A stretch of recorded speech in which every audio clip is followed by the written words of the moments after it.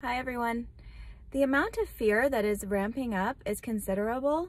As we go into Mercury retrograde in Scorpio, it is going to be more obvious the amount of mind control that has happened with the collective, with most people, especially those who do really watch the news and believe that it is fact. I've said this before, but I'll say it again, that the media is paid by a very select few corporations and elites that then own them. So the information that you're getting is absolutely filtered to create hysterics and fear.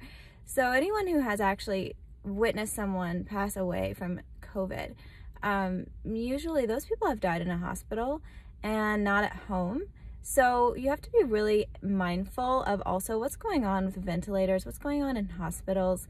This is all, really smoke and mirrors, and there's a lot that you just can't believe. So I feel like, again, to say everyone should go inward, listen to your own intuition about everything, feel your way through life. It is very tough because the level of indoctrination starts so young, and we are continually poisoned by TV and food and water and vaccines to not be able to hear our own intuition and be disconnected from our source, which is God.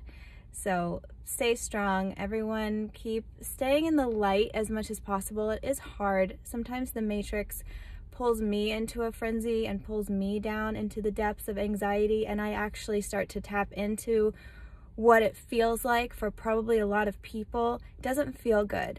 So if this is you, know there's another way, and that by disconnecting and detaching and staying neutral and